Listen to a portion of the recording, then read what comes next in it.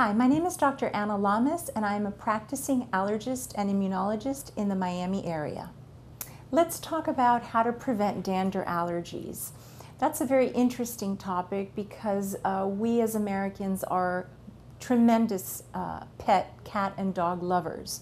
So to prevent allergies to our furry friends, it is important, first and foremost, to have avoidance in the bedroom. Ideally, the animal should be outside, but if that is impossible, the animal has to be kept out of the bedroom.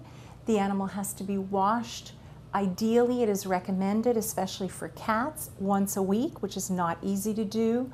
And we have to be able to keep that animal off of upholstered furniture, have no carpeting in the home so that the dander is not trapped in that carpet. Once these measures have been undertaken, most patients will be able to live and cohabitate their home with an animal.